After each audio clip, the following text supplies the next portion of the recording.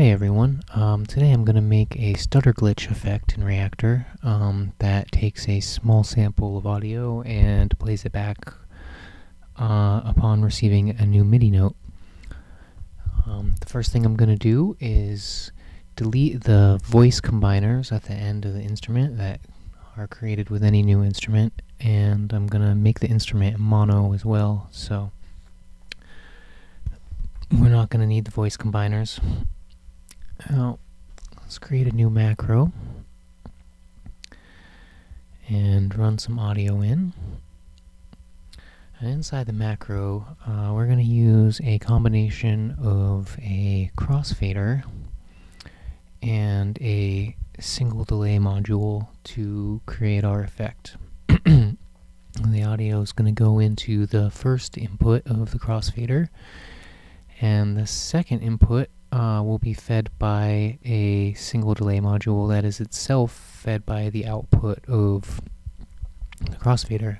And what that's going to do is when we turn x to equal to 1 in the crossfader, it's going to play back the sound in the single delay repeatedly. Alright, so let's duplicate that for both audio chains, for left and right, and create a gate. This is just going to trigger our crossfaders to change when we get a new MIDI signal, a new MIDI note. Okay, and so that's actually the body of our actual stutter glitch module, and the only thing we need to do now is to supply the delay parameter of the delay modules with a time in milliseconds. And we're going to do that in a tempo synced fashion. So I'm going to start by adding a tempo info module.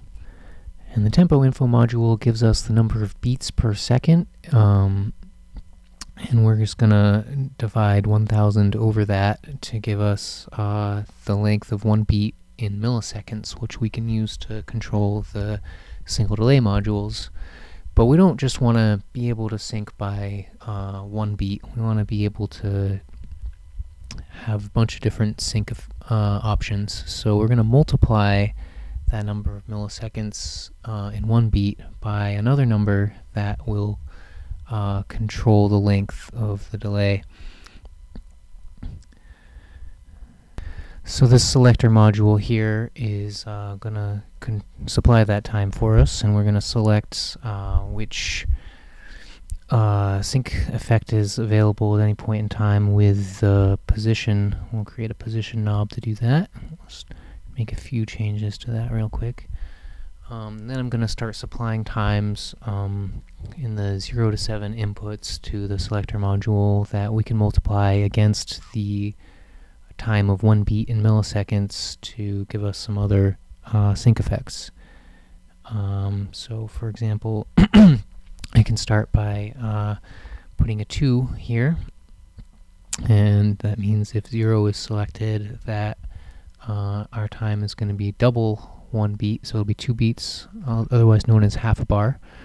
And then we'll create 3/8 and 1/4, which is just equal to 1.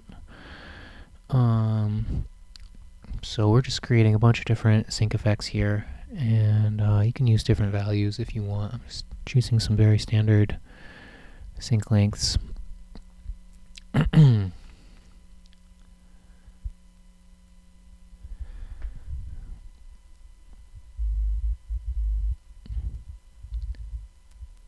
Okay, and then down at the bottom we're going to create 1/30 seconds, which we can multiply 1/4 of a bar by 1/8 0.125 to get.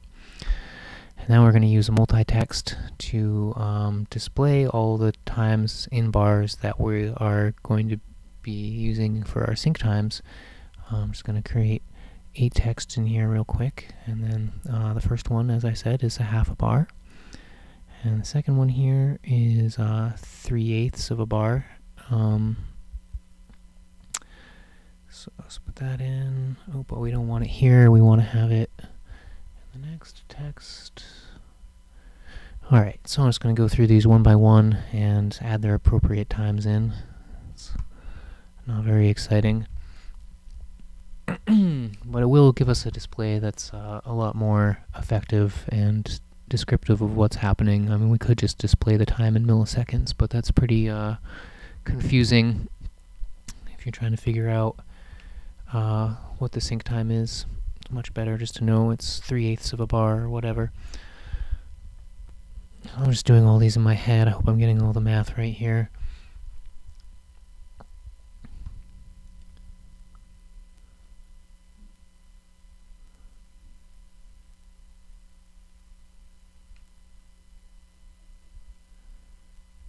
And when we're done with this, we'll pretty much be done. We just need to do a little bit of rearranging on the panel. Oh, and we need to connect everything in here first too, so let's do that.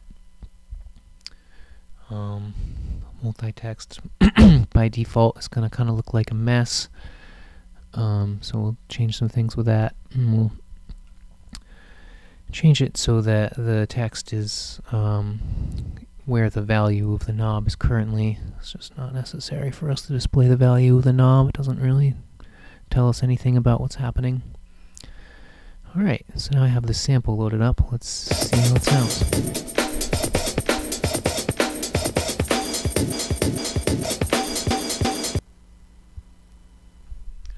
Just set it to repeat.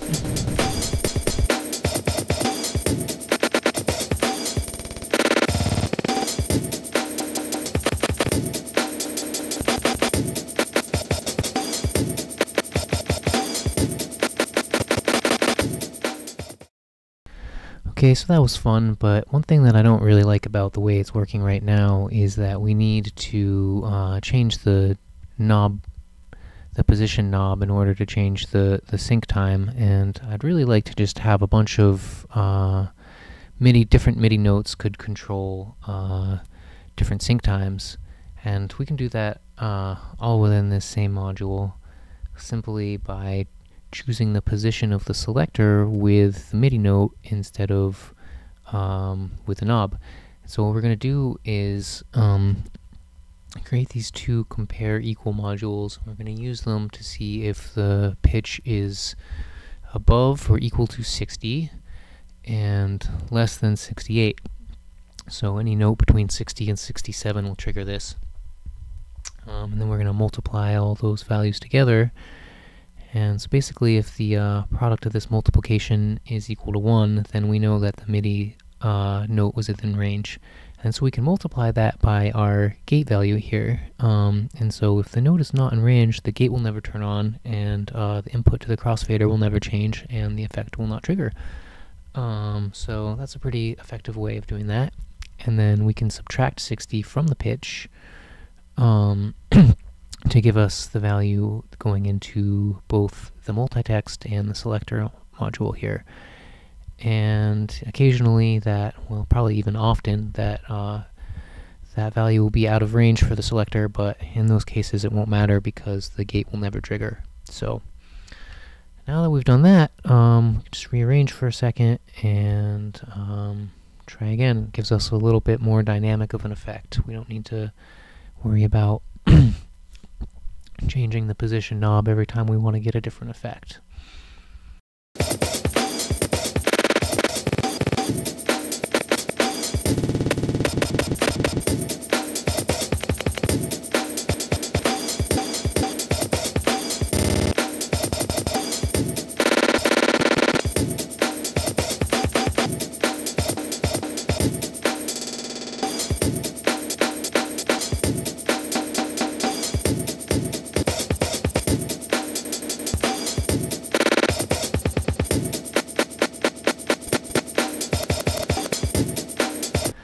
Okay, so that's just giving us a little bit more control over what's going on and giving us a little bit more flexibility to not worry about the knob. Alright, so that's all for today. I hope you guys had fun.